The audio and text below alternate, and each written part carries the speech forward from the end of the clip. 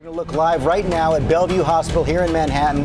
That's where Dr. Craig Spencer, back from treating Ebola patients in West Africa, is in isolation right now. And we want to take a look at where he lives. His apartment has been sealed off. The apartment building has not been, but his apartment has, and it will be decontaminated like we've seen so many times now with this disease.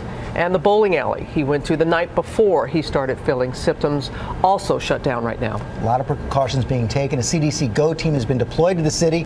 The first big test for them and the new Ebola czar. We have team coverage beginning with ABC's Lindsay Davis at the hospital. Good morning, Lindsay. Good morning, George. Bellevue Hospital had been conducting drills for just this kind of scenario for the past 2 months. And this morning, Dr. Craig Spencer is here. Officials monitoring his every move leading up to the moment he first noticed his temperature start to increase. And officials also saying he started to see the symptoms of fatigue as early as Tuesday.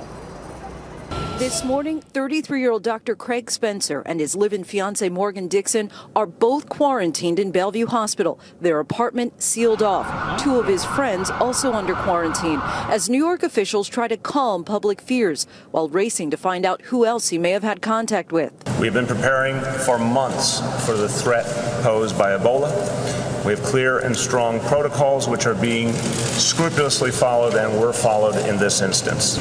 7 days ago, Spencer arrived back in New York after treating Ebola patients in Guinea for Doctors Without Borders.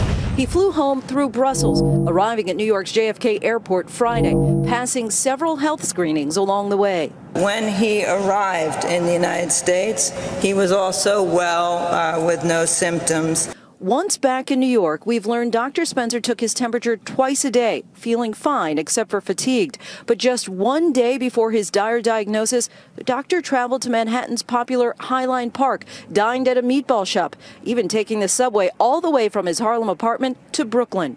He even took an Uber car, although health officials now say the driver is at very low risk. His last stop, this bowling alley in Brooklyn called the Gutter Alley. The bowling alley is now shut down, but officials insist that Spencer would not have been contagious until he developed that fever Thursday morning. Another encouraging sign, officials say Bellevue has been running drills like this for weeks. We have had a full coordinated effort that has been working literally night and day. Still, Spencer's neighbors, like so many New Yorkers this morning, can't help but worry. Health officials want to stress that Ebola is not an airborne illness. Now, Dr. Spencer was a doctor at another hospital here in New York, but he had not treated any patients since his return. Robin. All right, Lindsay, ABC medical editor Dr. Richard Besser is here with more on this. We heard from the governor, we've heard from the mayor of New York City that they have been prepared for the possibility of this. But yet, as Lindsay said, with him on the subway and the bowling alley, there are naturally some concerns. Yeah, I mean, you have to understand the fear in a crowded city, someone with Ebola walking around. But this is really a difficult infection to pick up early on.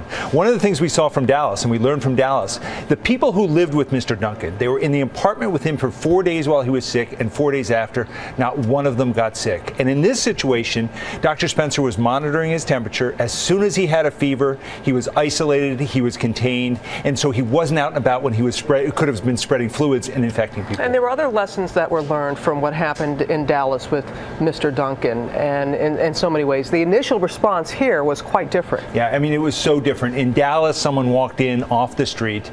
They weren't thinking about Ebola, and they ended up sending him home. Here, they were thinking about Ebola. They've been training for this. He was monitoring symptoms. They called in the EMTs. They came in full hazmat gear, so no one was exposed. Took him to Bellevue, was received by people in full hazmat, and immediately put in isolation. Very different situation. You were very busy on Twitter last night. Yeah. And you got a lot of questions about the fact that this doctor was in Africa and came back and has Ebola here. How do you address the concerns of people about the border? Yeah, there are a couple things. Some people are saying this is proof we should close our border. I think it's the exact opposite. It's proof that until we knock this out of West Africa, we're going to see more disease here, and we have to have more Dr. Spencers helping out over there. All right. And you are going to be active again on Twitter. He will be taking your questions, Dr. Richard Besser, on Twitter.